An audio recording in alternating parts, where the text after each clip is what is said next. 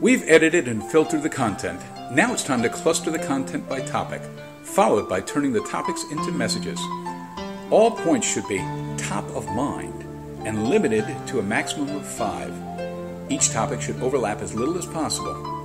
McKinsey Corporation uses a thinking process called mutually exclusive and collectively exhausted, MECE, to make sure nothing is overlooked. Mutually exclusive means each idea should be mutually exclusive and not overlap with others. Collectively exhausted means not to leave out anything. The audience expects you to be complete. Don't omit obvious information.